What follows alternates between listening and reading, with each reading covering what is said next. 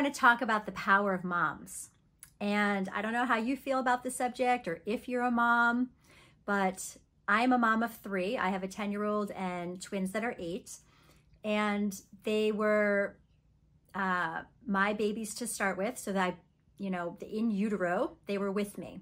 And so that may not be the case for you.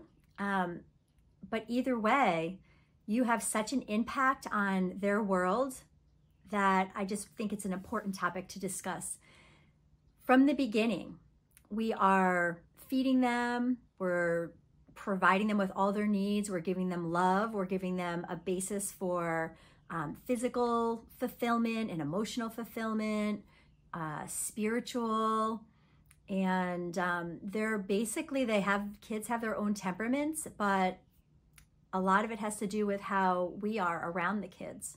And we are, we have the power to create the world that they live in, which is a huge event. It's a huge undertaking, and it's not to be taken lightly, and our kids are a product of us. And if we are coming to them and speaking to them in a way that's conducive and positive, then they are going to then speak to others in a positive way and speak to themselves in a positive way.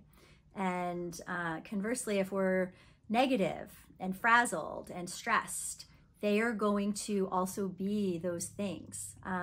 They're going to have anxiety if you have anxiety. And, I've seen it happen in my own family. If I'm a little anxious about something, I then see my daughters doing it when they're feeling rushed or hurried or something. And it took me a while to realize that I was kind of doing that. We are creating these humans, and with that comes the job of releasing them to the world, right? We teach them our core values of life.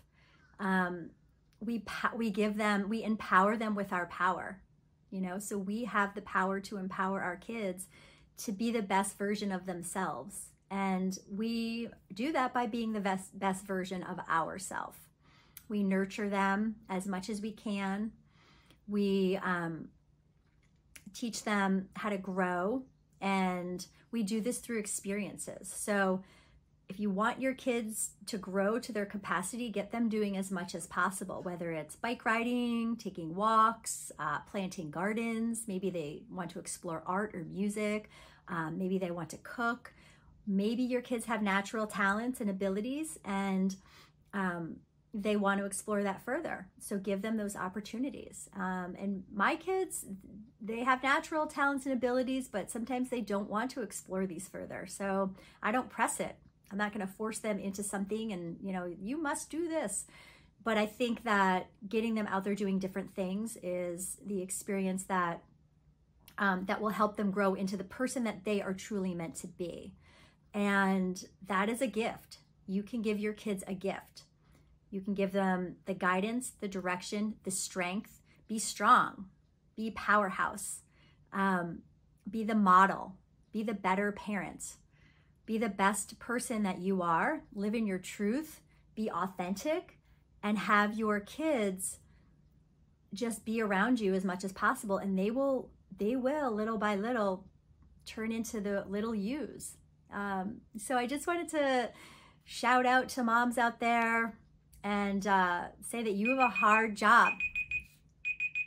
Shoot. Give a shout out to moms out there. I just want to give a shout out to moms out there and say that your job is freaking amazing, being the best version of yourself you can be.